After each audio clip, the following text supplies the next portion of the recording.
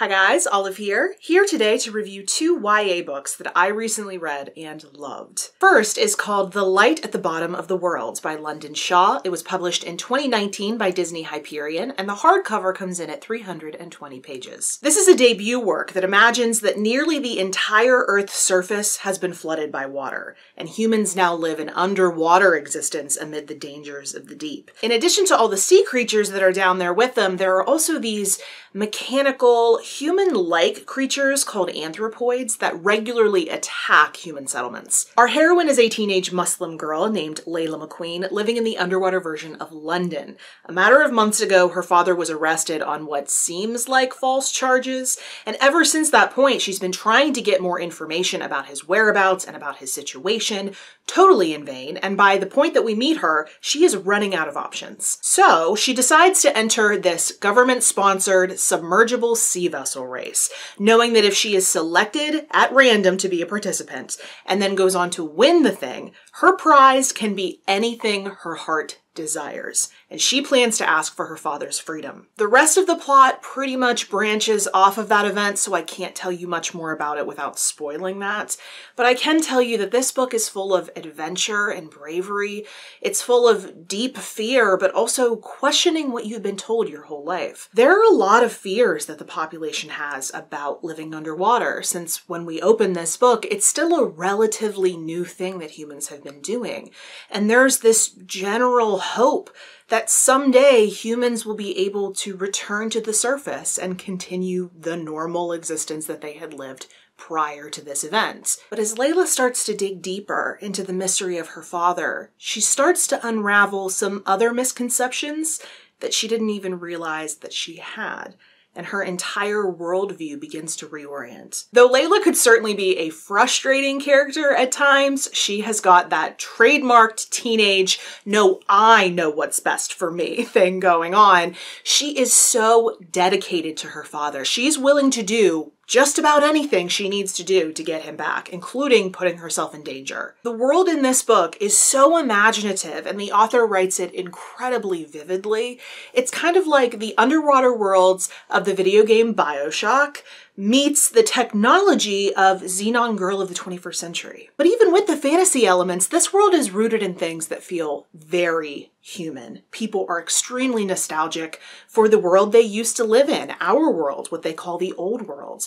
And all the political things that you learn are going on feel like things that would really happen if we all were forced underwater. I have to say that I've never read anything quite like this before, and I thought it was so well done. I was thrilled to learn that this is the first book in a duology, and the second one is going to be released sometime in 2020. I will absolutely be picking it up. And the second book I'd like to talk to you about in this video is another debut called Woven in Moonlight by Isabel Ibanez, which was published in 2020 by Page Street, and this hardcover comes in at 375 pages. This book was inspired by Bolivian history, culture, and politics. We see right at the start of the book that our heroine is the leader of an outcasted community of people. She is the queen, the condesa of the Illustrians, who were violently forced out of the capital of Incasisa called La Ciudad Blanca. Unbeknownst to most people, although we as readers find this out pretty much immediately, our main character, Jimena, is not the actual condesa.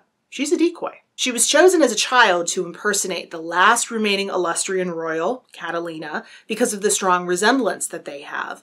The hope of everyone who knows this secret is that having this decoy, this stand-in, Jimena, will help keep the real Condesa safe. And then one day comes where the group of outcasts get visitors from La Ciudad. These are messengers of the false king Atok, leader of the Loxans. He demands that the Condesa come to the city and accept his hand in marriage. And although this may sound like a peace offering, Jimena knows it for what it actually is, and it spells trouble. So per usual, she plays the part of the Condesa and heads off to the city. How she's going to avoid actually marrying this tyrant, she doesn't quite know yet, but what she does know is that she plans to use her magical ability to weave moonlights into beautiful woolen tapestries, to deliver messages visible only to fellow Illustrians, to spies within the city that will hopefully then make their way back to the real Catalina. In addition to this, and in the time before the wedding, she's hoping to locate the ancient ruin that Atok used to seize power many years ago.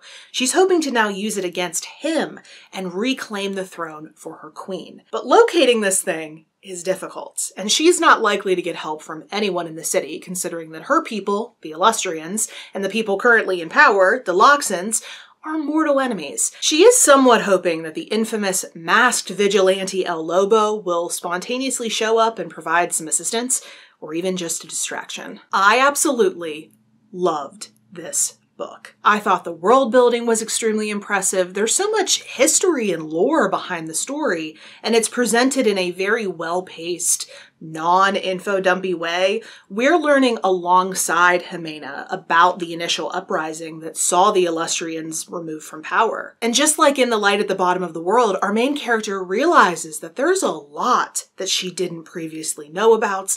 There's a lot she didn't previously understand. I really loved how both of these books subtly encouraged their audiences to question all of those things that they take as given by showing their main characters doing it. The inclusion of Bolivian culture in this book made it so vibrant. The food writing, first of all, is scrumptious, and the parts that talk about Jimena's weaving really do have a magic to them. Jimena absolutely loves to weave. She kind of loses herself in it the way that we all get lost in books. I was so interested in the tapestry weaving element of this book that I ended up looking up YouTube videos of women weaving tapestries. And I can see how you would totally lose yourself in it. It is mesmerizing just to watch. I think you, as I did, will feel a very similar sensation with this book because the writing just surrounds you with this world. I personally love when an author will include, just as part of the text, words in a foreign language, and they will not immediately define what those words mean in English. It's kind of this look it up or don't, but it is part of this story. The author uses Spanish words throughout this book, and I was having a ton of fun looking them up. It made me feel so much closer to the characters, like hearing words in a language that these characters would actually be using. It made them feel closer to me. And just in case she wasn't talented enough already, the author of this book also designed this gorgeous cover. And also, like the previous book, The Light at the Bottom of the World, this world is getting a second installment. There are plans for a sequel, although I don't think it's due to be released until 2021. Both of these books I highly recommend. You'll know if you watch a lot of videos here on my channel that I don't pick up a ton of YA. I tend to be a little bit particular about the YA that I do pick up, and let me tell you, neither one of these disappointed. Please let me know if you've read either of these books, if you've heard of either of them, or especially if you'd like to read either one after hearing me talk about them in this video. You can put that or any other more general comments or questions you may have down in the comment section below. But if you'd prefer to find me somewhere other than YouTube, I am on a variety of different places on social media, and the links to all of my profiles will be in the description box below. Thank you so much for watching. I hope you're having a wonderful day, and I will see you in the next video. Bye.